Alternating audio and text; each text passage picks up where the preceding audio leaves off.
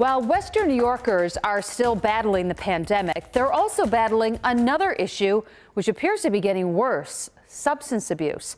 Tonight, 2 on Your Side's Liz Lewin has more on a dramatic rise in overdose deaths in Erie County.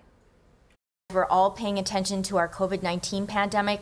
However, we still have so many people in our community that are struggling with opioid use disorder.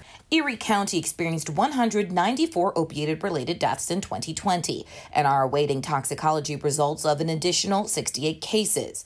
This is the highest number they've seen in 3 years. We saw consistent decreases of number of opioid-related overdose deaths. Unfortunately, this year in 2020, we are seeing an increase.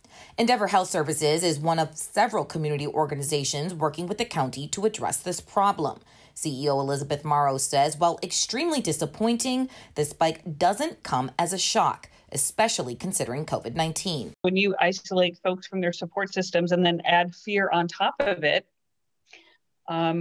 you're going to create just a horrible mix.